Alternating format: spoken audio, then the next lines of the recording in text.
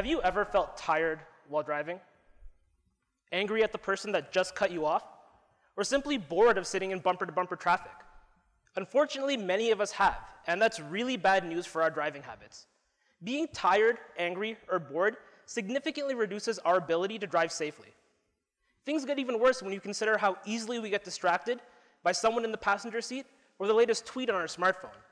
In fact, the US Department of Transportation estimates that 94% of all traffic-related incidents in the US are a result of human error, contributing to the 1.2 million traffic-related deaths that occur worldwide each year. Now, I don't know about you, but if I was designing a system and I found that one of my components was contributing to 94% of my errors, I'd try to get rid of it. And that's precisely what my research aims to do: remove the driver from the equation. By removing the driver, not only are we making the road safer, but we're giving the opportunity for people who wouldn't normally be able to drive by themselves, such as the elderly or the visually impaired, the ability to get where they need to go without giving up their independence. For the driverless car to operate safely, it's constantly monitoring the world around it. To the untrained eye, what the vehicle sees is simply a mishmash of points, colors, lines, and blocks. But to the driverless car, these are the details of the profoundly complex world in which it's navigating.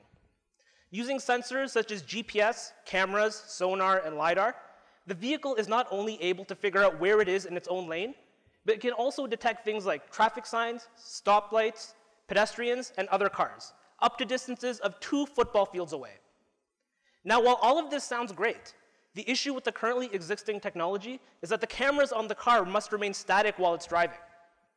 Since the cameras can't move, the vehicle may find itself in a situation where the navigation algorithm fails because one of the cameras is blocked or is looking at part of the environment where there's insufficient information to perform motion estimation. This limitation is akin to somebody asking you to perform a complex task such as playing basketball, soccer, or hockey while keeping your head perfectly still.